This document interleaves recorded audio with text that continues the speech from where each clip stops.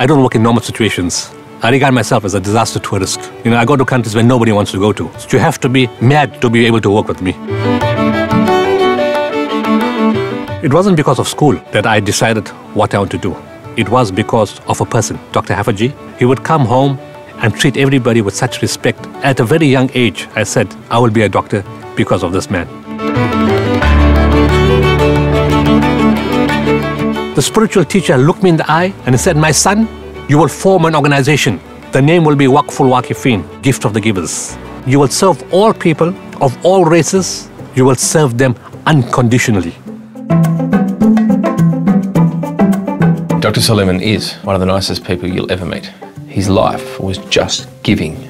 So I wanted to shoot a portrait of Dr. Sooliman holding this gift, looking into a place of absolute desolation.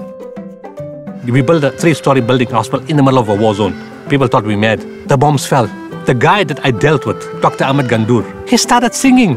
Bombing, shelling, and he added a whole lot of Arabic words, which I don't know what it meant. And the guy said, is this guy crazy? And he would laugh at it because you could find this was a way of outlet for them.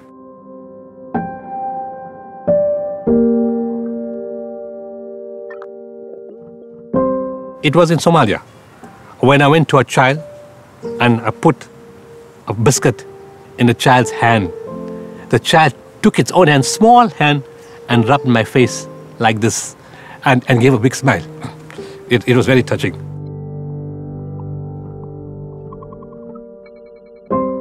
All these communities that I see, they receive you with open arms.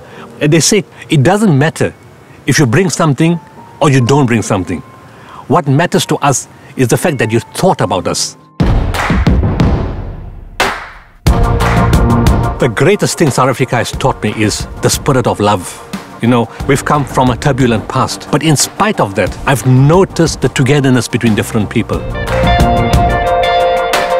Can we get some rubble that side? Don't throw it at Dr. Sooliman. Should I just cover me on all my missions and save you all this trouble? A gift represents human kindness, and ne'er a truer word was spoken with Dr. Sooliman. He'll give a gift without expecting anything back. And I loved the contrast between this beaming man and this gift, and he brings them to the darkest places imaginable.